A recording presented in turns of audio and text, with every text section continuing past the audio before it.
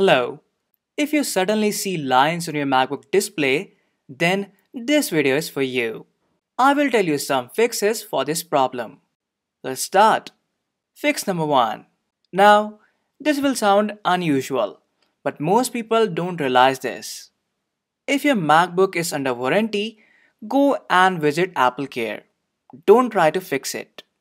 Going there is the best option. Now, other solutions that I will disclose would be applicable for people whose MacBook warranty is out of date. Fix number 2. Restart your Mac. It sounds unusual, but it works. So be happy. Fix number 3.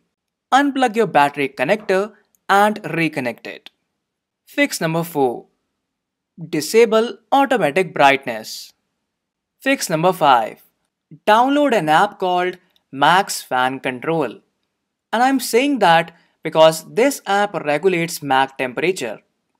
These lines usually tend to appear in those MacBooks that get heated due to high usage.